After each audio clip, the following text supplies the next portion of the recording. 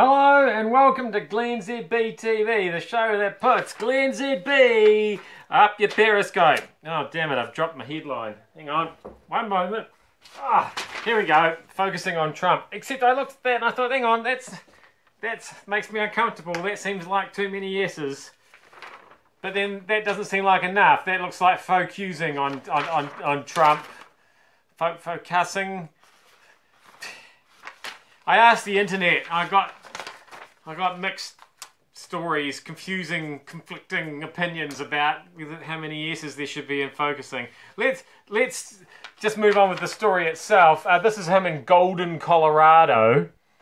And I wanted to focus on Trump and on what he was saying, but my eyes were drawn to the very elaborate saddles and hay bales in the background.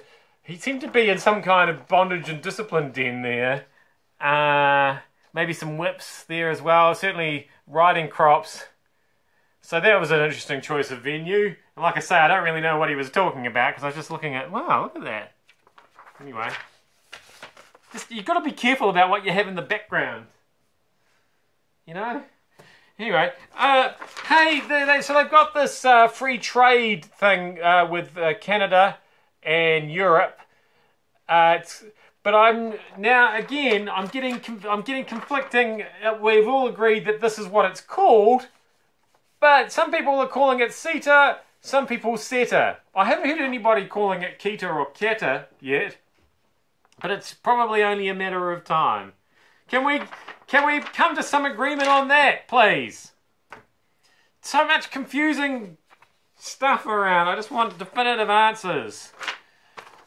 Let's turn to numbers instead, and let's analyse these meth trends, because figures released to News Talk ZB show that the quantity of methamphetamine being intercepted by customs has increased more than 35 times in the past few years. That's right, in 2009, a little under 10 kilos of the Class A drug was seized, but by the end of August this year, more than 357 kilos had been stopped at the border.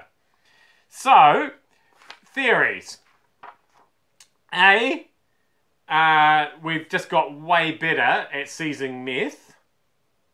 That's B, obviously what they'd like you to believe is that they're just importing heaps more.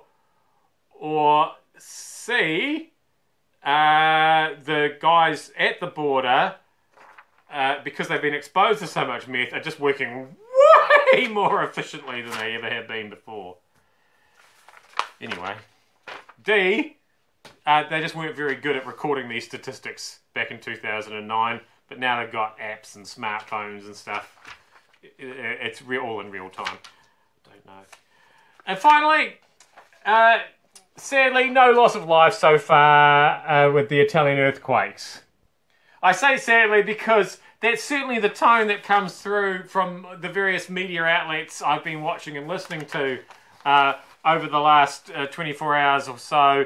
Every time they have these earthquakes and the buildings fall down, it's like, oh, death, death, no death, nobody's died. God damn it, this isn't as big a story as we were hoping for. Shit! Why can't some Italians die in these earthquakes? So we've got a proper story, but no loss of life. Sorry, not really a story. Move on. Poor news networks. Hi, Russia. Bye, Russia. That was the end of glennzb TV. Thank you for having me at your Russian Periscopes. I'll see you back here again tomorrow.